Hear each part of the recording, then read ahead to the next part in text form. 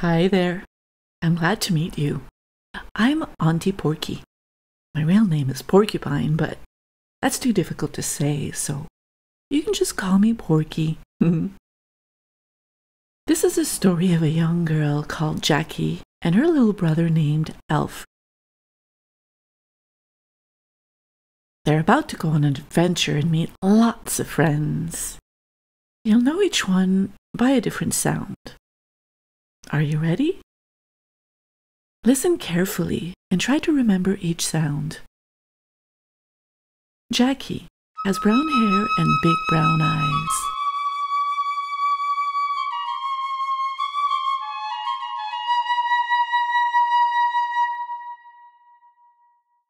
Elf has brown hair, blue eyes, and slightly pointed ears. Caw is a pushy, loud-voiced blue jay.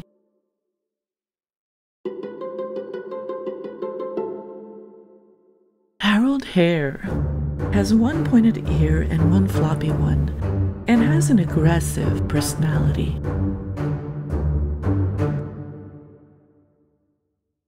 Brownie Fox has red brown hair, a sly look on his face, and never looks you in the eye. He has one leg that's hurting, so he limps.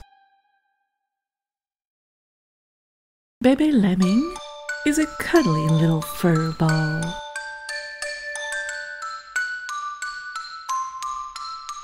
And Lynx. Lynx is sly. He's got brown, white, blackish hair, pointed ears, and he looks really fierce. He's got rough, throaty way of talking when he's not screaming. Are you comfortably seated? If yes, let's begin. This is the story of an adventurous little girl named Jacky. She loves to play and has a very active imagination. She has a little brother called Elvis, who everyone calls Elf, because he's very small and has pointed ears. Jacky takes good care of her little brother, and he follows her everywhere.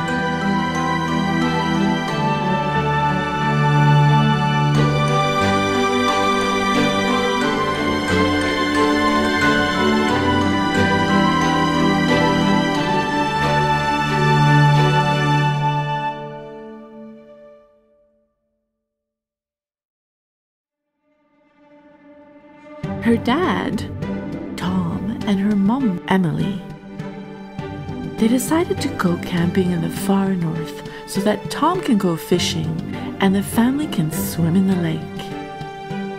They pile into their little red car and drive way, way, way up north, a long 6-hour drive along bumpy dirt roads.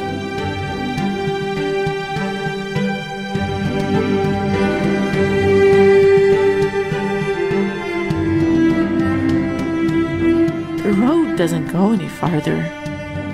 They're far into the woods, about 60 kilometers south of where the tree line ends. They finally arrive at a clearing next to a crystal clear lake. Jacky and Elf can't wait to jump and swim. But their parents say that first they all must help empty the car and put up the tent, and besides, the water is very cold. After helping and setting up the tent,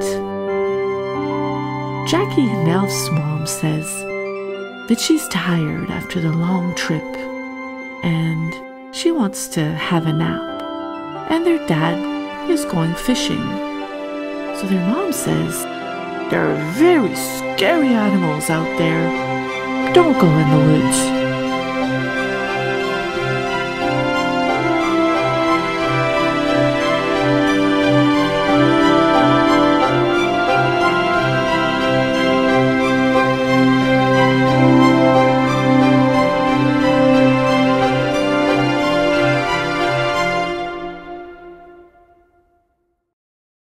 But Jacky Jacky realizes after her mom goes for a nap that she's left her teddy bear at home. She can't go to sleep without her pet. She's heard that lemmings make very nice pets. They're very warm and cuddly. So she and Elf go into the woods, even though their mother told them not to. She looks at Elf and says, "We're not scared, are we?" Elf, his teeth chattering and his knees shaking, says, No, we're not scared." Caw the blue jay is sitting on a branch of a tall jack pine tree. "Where do you think you're going?" he screams. Blue jays are beautiful birds, but they have a screechy voice. "We're going to find a lemming," answers Jacky. "Do you know where we can find one? I heard they make very fine pets." "I know just a place," says Blue Jay, leaving the branch and settling on Jacky's shoulder. He's a polite bird and introduces himself. "My name is Caw," he screeches. Elf looks at Caw and says, "I didn't know birds could talk." "Of course we can," replies Caw. "It's just that people don't listen. You only hear your own prattle. You really must open your ears to hear the wind and birds and other animals talk." "Okay," says Elf. I'll open my ears from now on so I can listen to what you have to say. But please, don't scream in my ear." Jacky and Caw both laugh good-naturedly. As they're laughing, they walk through the woods. "Oh, goodness gracious," says Jacky as she spots something tangled up in a net. "Look, it's a hare. We have to get him out of there." "I didn't know. I've never seen a hare look like that," says Elf. "It looks like a bunny rabbit to me." "Not a hair like that! Not the hair like you have on your head, silly, but a hare. And yes, it does look like a rabbit." "Let's get it untangled," says Jacky. The hare is tangled in a net and really not looking happy. "If you're through laughing, you silly people," shouts the hare, "get me out of here." Jacky, as always, is polite. She's been told that when she meets someone new, it's polite to introduce oneself. "My name is Jacky, and this is Elf, and our friend Caw." "I don't care what your names are," snarls Hare. "Get me out of here." "You're not very polite, Mr. Hare," says Jacky. "All right, I'm sorry. My name is Harold. Now, will you please get me out of this net?" Jacky and Elf get to work and untangle Harold the hare, and they all go merrily on their way, traipsing through the woods, one behind the other, looking for lemming.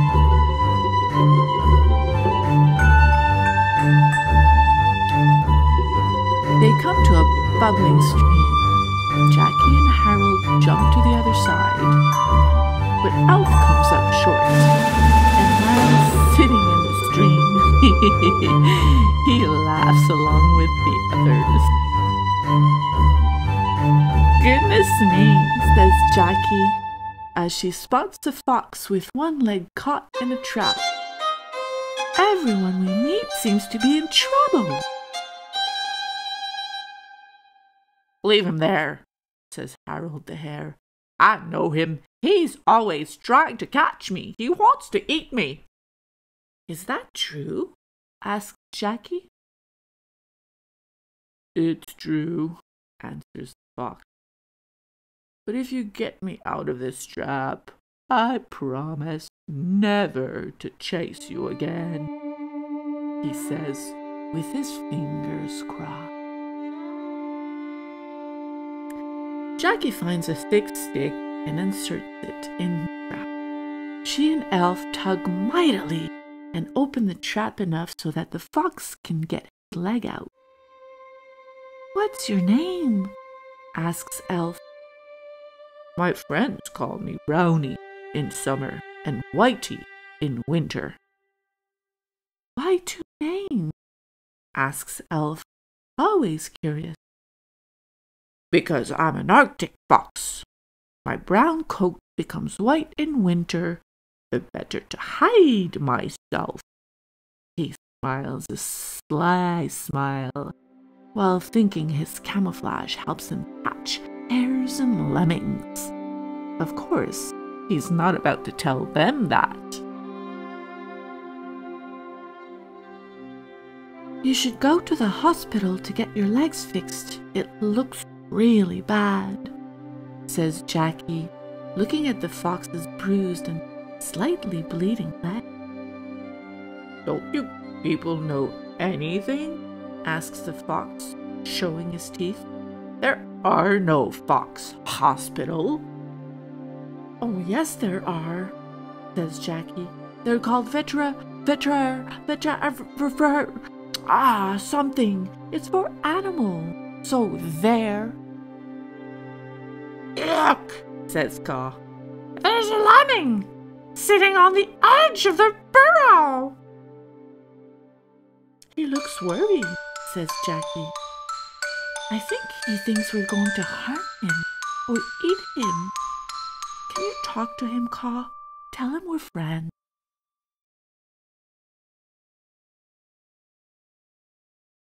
He'll only make friends with you if the fox goes away, says the bird. Tell him I'll make sure he won't make trouble, says Jacky. And besides, he has an injured leg. He can't run very well. Caw and the lemming, whose name is Baby, talk, and Baby comes over and shakes Jacky and Elf's hand. He and Harold have known each other for years, and they give themselves high fives.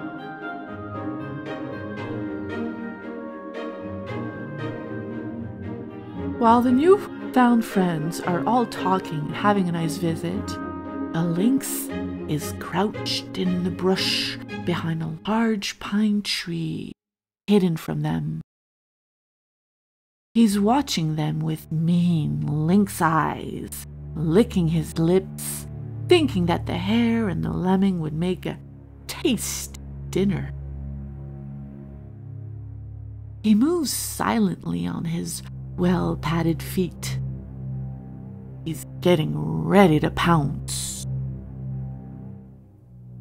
Caw springs from Jacky's shoulder and flies to a nearby branch, crying, Oh dear! Oh dear! Here he comes! Here comes trouble! Harold says, Yes, I can smell it. Me too, says Brownie the fox, sniffing the air. Jacky and Elf are perplexed. They wonder what has frightened their friends. What is it? Says Jacky. Jacky and Elf look around. It's the lynx! Screams Caw. What's a lynx? Asked Jacky and Elf simultaneously. Harold answered, It's like a big cat. It's very mean and dangerous. We must get out of here quickly. But where can we go? Asked Jacky, a bit of panic in her voice. Elf and I can't run very fast. Brownie, the sly fox, is ready to give advice, knowing it will get him and the children out of trouble. He knows he can't run very well on his injured leg, and that the lynx can easily catch him. But he has a plan. "There's only one thing to do," he says. What? Asked Jacky, scooping up BB and tucking him in her jacket. "Harold," says Brownie, "you've got to run and get the lynx to chase you." "Why not you? You're faster than me," says Harold. Brownie is not called a sly fox for nothing. "I've got an injured leg. He'd catch me in an instant." That's true, says Gaw. "You run to your burrow and I'll get the children home while he chases you." Jacky is worried for Harold. "Can you run fast enough?" she asks. "I don't know," answers Harold in a tremulous voice, his legs shaking. "That lynx can really run." The lynx springs from his hiding place and speeds towards Harold and the children. He lets out an awful scream. "I've been looking for a meal of fat hair all day," he roars. Harold is already running away in great leaps and bounds. "You'll have to catch me! You'll have to catch me! You'll have to catch me first!" He's running at full speed, his ears flapping in the wind. Gaw shows his courage by flying in the lynx's face to give Harold a better chance of getting away. "Leave him alone, you big bully!" he caws. The lynx roars. "Get out of my way, bird! It's either the hare or the little boy I'll eat today, maybe both." He laughs. A lynx laugh which sounds like a screech. By this time, Harold has a sizable lead. He turns around and sticks his tongue out at the lynx, who's in full pursuit and gaining. "Na na na na na na, hey hey hey hey hey, goodbye. You can't catch me, I'm a bumblebee." The lynx chases Harold, who dances on the edge of his burrow and thumbs his nose at him, wiggling his fingers. Then, just as the lynx is about to get his claws into him, he dives into his burrow. The lynx screams in frustration.